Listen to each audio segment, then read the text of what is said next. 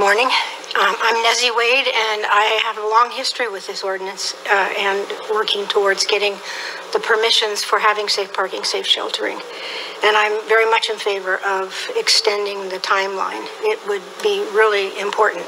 I know back when all this started, there was comment made that nobody's going to try this project. And it was because it's onerous, it's hard to do. A lot for the reasons that Kent was talking about in terms of the costs and all of these things. When the pilot limits it to 15 people, that could be cost prohibitive as well. There are lots of different parts of it that we should probably explore, but I think the biggest thing in making this a successful program is that the county actually do what we would do with any other kind of initial program to implement it. You don't have a first-time homebuyer program and then just leave it on the shelf.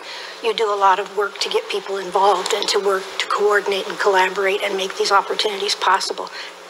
Right now, in this community, in Humboldt, we have more people who want to help with these kinds of projects than we've ever had before. Lots of different groups.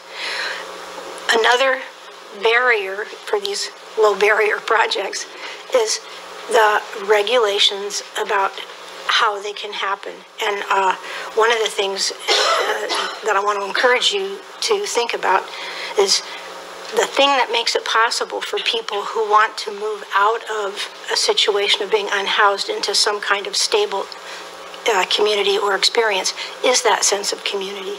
So, you know, the notion of having an institutional arrangement where people can go to and so forth is not the same thing as having community involved in creating these kinds of opportunities. So it's really important that we do this with a lot of groups, a lot of people who are interested to make it happen everywhere. Yes, Southern Humboldt certainly needs that, but so does Northern Humboldt. Everything in Humboldt County needs this kind of support. And then we can bring support services to them and do a lot more work. But it really does require that the county do the outreach to bring people to the forum to do this and to offer some incentives, whether it's, you know, easing some of those regulations. We do have a shelter crisis declaration. We've had that for a long time, and we should be able to use some of that still.